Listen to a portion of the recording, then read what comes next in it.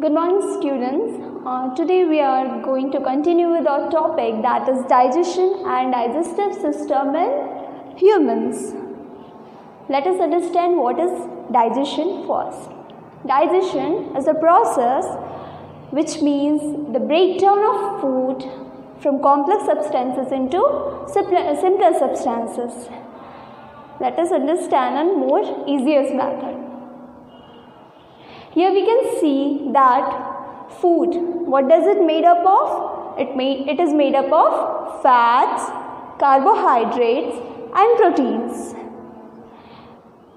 We take food, it undergoes through our mouth or buccal cavity, it gets break down into simpler substances and flows through our blood stream and transferred to all the parts of the body. Let us understand in more details with digestive system. So, as we know that digestive system consists of different organs, but it is divided into two main different parts, that is alimentary canal, secretory glands. Alimentary canal consists of buccal cavity, that is mouth and nostril. Esophagus, a long foot pipe. Stomach, a sac-like structure.